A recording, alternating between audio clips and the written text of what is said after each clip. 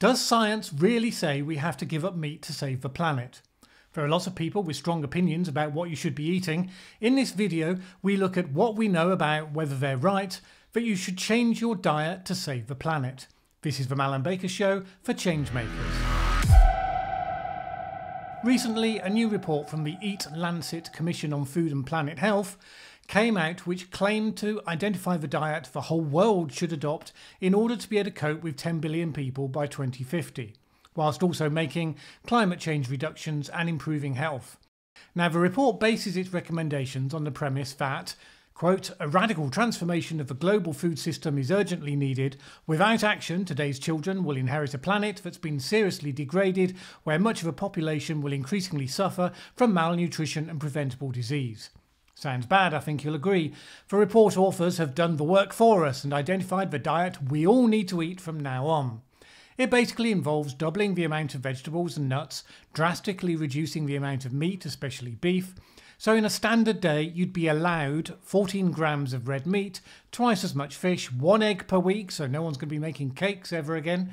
The rest is nuts, legumes, carbs, vegetables, fruit, and 1 glass of milk per day. It would involve Europeans eating 77% less meat and US citizens eating 84% less. It will be, say the authors, a great food transformation.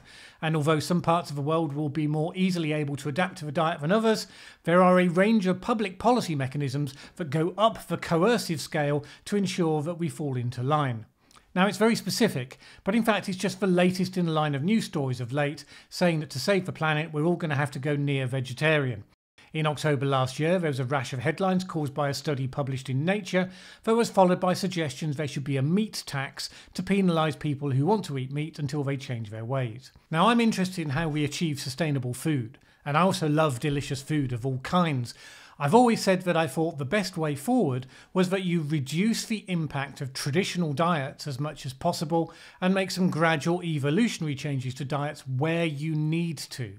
Why? Because you don't want to destroy the joy of food that we have. We want to celebrate fantastic food if we can, and if people can mostly have the fantastic food that they love, they'll support the changes that do need to take place. I always thought that if we all end up eating rice and beans, it'll be because we failed to adapt quickly enough and we were forced into an undesirable fallback to austerity. The reason why hardcore environmentalists will never be trusted as changemakers in this space is that they give every impression of seeing that undesirable fallback as being exactly what they would choose for us all as their diet of first choice. If someone really works hard for us to keep what we've got, we'll probably believe them if they tell us that we failed and we now have to suffer some consequences. If, on the other hand, you have people who would be disappointed if we found a way to make a wide range of meats more sustainable, then you have a minority agenda. And so you'll never trust their facts, their analysis, nor their proposals, because they don't want the same as you do. So I decided it was high time that I looked at some of the science behind this discussion to try to make sense out of it. I'm keen to follow the facts, wherever they may lead. My gut instinct is, after all, just that. So on the climate change side then, let's see the size of a prize here. In other words, what contribution does the food production sector, and in particular the animal agriculture sector, make towards greenhouse gas emissions? In 2006, the UN's Food and Agriculture Organization produced a report called Livestock's Long Shadow, which said that livestock produced 18% of worldwide greenhouse gas emissions. Now, actually, that claim was shown to be incorrect and was subsequently corrected by Henning Steinfeld, the report's author, to be 14.5% in an updated report. Mistakes happen, but it should be an early indication that really the science here is a work in progress. Beef and cattle milk produces the majority of those emissions, 41% and 20% respectively. Pig meat and poultry eggs is 9% and 8%. From those sources, the production and processing of animal feed is the main source at 45%. What's called enteric fermentation from ruminants is 39%. People tend to think this means farting cows, although science can reveal to you that it's actually mostly burping. I know. You will end today so much better informed than you started it from that fact alone. Now, at the moment, meat eating is growing faster in developing countries, about 3% annually. That's because although the EAT Lancet report celebrates some traditional diets that are already close to their preferred version, the populations that have lived those diets often did so because of a poverty of choice. And as extreme poverty declines, they're using some of that additional wealth to embrace exactly the dietary elements the report writers most dislike. One good piece of news, though, is that technical improvements over the last 70 years have made livestock production more efficient. According to the FAO, total greenhouse gas emissions for the sector have declined by 11.3% since 1961, whilst production of meat has more than doubled. Is there scope for more reductions? Frank Mitloehner thinks so. He points out that 70 million US cows will be needed to produce all global dairy products, but in actual fact it took 364 million. Now, not everyone may be able to produce those products as efficiently as that for several reasons, but there's clearly plenty of scope for efficiency improvements. Cutting across the categories, the consumption of fossil fuels along the supply chains account for 20% of emissions. Presumably, shifting energy generation in the future will reduce or remove that contribution without any dietary changes required. Indeed, if producers worldwide followed best practices, including better quality feed and feed balancing, improved breeding and animal health and energy recovery from manure management, it's estimated that 30% reduction in emissions would be possible. And there are more radical opportunities in there. At the moment, it's thought that lab-grown meat could cut meat emissions by up to 96%. Now, even if that's a significant overstatement, it's clear that there's big technological progress to be made. So why aren't we talking about the need to reduce the impact of the sector rather than focusing in on diet as the sole potential lever for that change to happen? Well, to be honest, that's not quite true. Everybody agrees that part of the solution is to reduce the contribution made by food that is then wasted. Around a third of all food produced is wasted. In developing countries, this tends to be before it reaches the consumer because of the absence of refrigeration and good distribution logistics. In the industrial world, it tends to be post-consumer, that's us, throwing food away after we've bought it. Incidentally, I did a previous video where I talked about a few tips and tricks you can use to waste less food. But yes, it does seem that a lot of the environmentalists and highly motivated researchers in this area find that diet is the place to focus in on. Not everyone goes along with the suggestion that this is the way to make the big difference. One recent study suggested that moving towards more plant-based diets would reduce food-related emissions by 29% compared with a reference scenario in 2050. You have to note that statement, though, because the comparison does rather depend on the assumptions in the reference scenario. If that scenario is simply business as usual, no efficiency improvements of any kind, then it's a weighted deck. And the reference scenario in this case assumed emissions would increase by 51%. A different report estimates that reducing meat consumption by between 25% to 50% would reduce emissions from the sector by 25% to 40%. This would reduce the total overall emissions by 3.6% to 5.8%. But some suggest the contribution would be smaller because of a feedback effect, which is that because vegetarian food is cheaper, people would spend the additional money saved in other ways that create additional emissions. So in that case, the contribution would be 2.6% of overall emissions. Why the variation in results? Because each study makes all sorts of assumptions in how they model what changes will be achieved by what scenarios. Now, that reduction isn't chump change, to be fair. Other changes in energy production will be way more important, but we need improvements in lots of different ways. So the question is really, are we sure that the evidence backs up this specifically policy instrument as a key area of focus? Because making this change would impact everybody. And it's probably not even achievable. But if it was, are you sure that the impact is big enough to expend all of that political capital?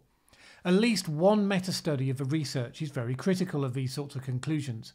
It says, assessing the environmental performance of diets is complex due to the many types of foods eaten and the diversity of agriculture production systems and local environmental settings. It also criticised the majority of studies for focusing only on greenhouse gas emissions, where there are a number of issues of importance, for instance, land and water use and social and economic concerns. It points out that there's scope for carbon sequestration in pastures to offset the greenhouse gas emissions of ruminant livestock, and that tree planting on farms can also make possible greenhouse gas neutral livestock production. Now, there are no magic bullets, but it's not as straightforward as saying meat is bad, carrots are good. And generally, the dietary change arguments tend to simplify a number of different factors.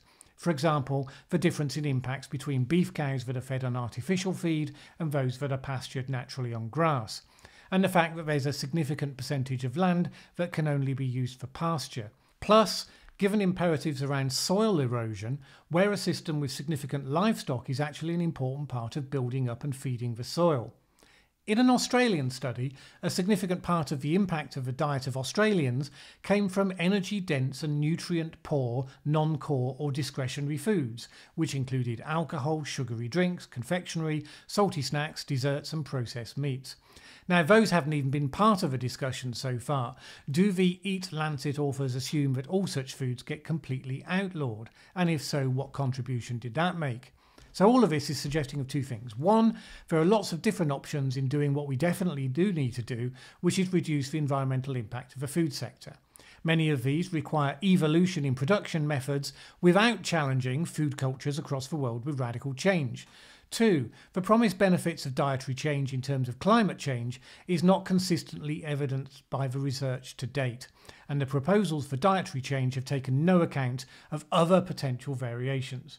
So that's a quick summary of the complicated state of the current science, but for me it's not even the most important point.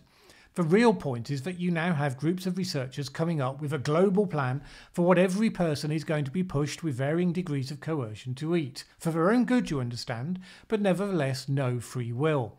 Now, in what universe do they think anyone's going to give them that power? Let me give you one last nugget of data. According to research by the Human Research Council, only 1 in 5 people who convert to a vegetarian or vegan diet sticks with it for as long as a year. Now, what does that tell us? Making such change is hard, even if you decide freely to do it of your own will. So imagine the response if people feel forced to do it by punitive government policies. They won't put up with it. They shouldn't put up with it. If we think the environmentally constrained world is the back door through which you get global central planning and control of the population, I think you'll find you're mistaken. Do we want small groups of experts telling us in detail what we're allowed to eat? If so, then why not what we're allowed to wear? Why not how many children we're allowed to have? And obviously we can't have unsustainable practices coming back in, so that would also inevitably have to include who we're allowed to vote for. I'm sure the report authors didn't consider that they were creating a dystopian vision through their recommendations, but I would certainly see it that way.